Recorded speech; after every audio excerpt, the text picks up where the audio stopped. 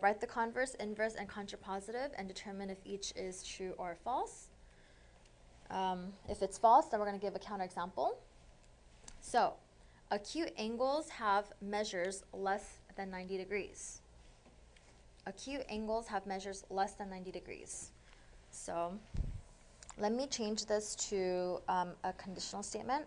Or, as long as you know what the conditional statement is, then you can just go ahead and start writing the converse, inverse, or contrapositive. So acute angles have measures less than 90 degrees. My conditional statement is if angles are acute, then they measure less than 90 degrees. Okay? And this one is my converse. If angles measure 90 degrees, then they are acute. Let me just write them all out. Inverse, if angles are not acute, then they do not measure less than 90 degrees. So again, remember, inverse is when you just negate the hypothesis and the conclusion. You're going to make both of them the opposite. So if angles are acute, then the inverse will be if angles are not acute. Okay. And then the contrapositive is when you're going to do both. You're going to interchange them, and you're going to negate both. So, if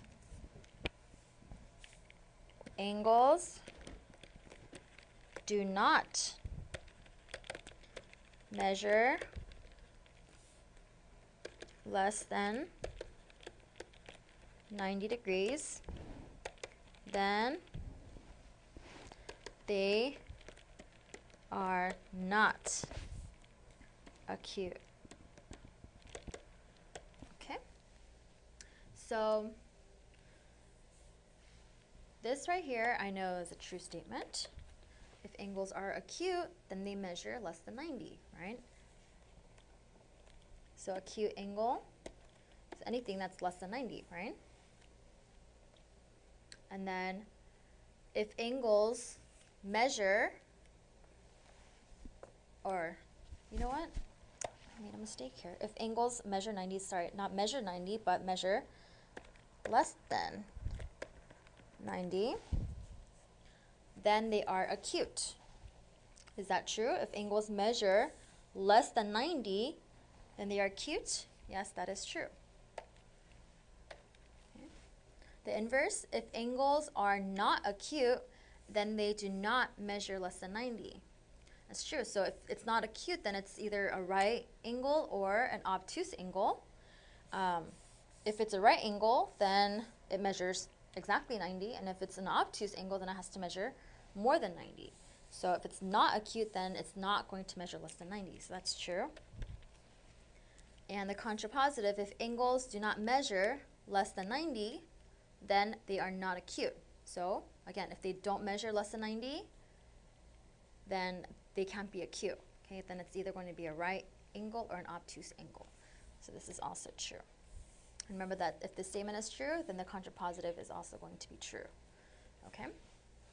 So that's it for this lesson. We'll see you next time. Thank you for watching Educator.com.